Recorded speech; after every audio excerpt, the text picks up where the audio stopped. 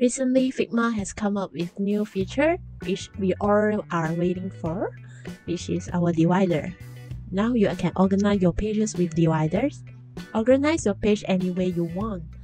You can turn your page into a page divider to categorize or make sections with your layers. For this example, I'm going to show you how we can categorize with the page divider. In your new project or new file, you can see now you can turn your pages into divider. For example, this case, we have singing, dance, and K-pop here. By pressing the add new page button right here, we now type dash dash dash 3 dash, and now you can see the page divider is there. It's that simple, right? So once again, we can add more pages inside. For example, this case, I'm going to add a new page called speech. We will move down there and put the divider in between K-pop and speech. Again, dash dash dash, and you can see it become divider, and you can move your divider around. Is that easy, right? You can try it on your own.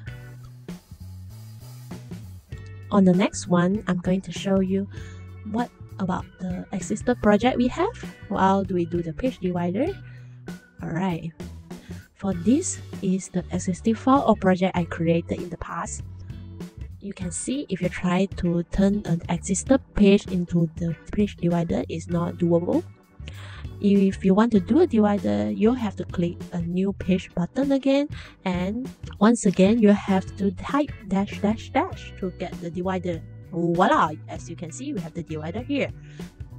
Okay, that's it for today's video. See you guys next time. Bye!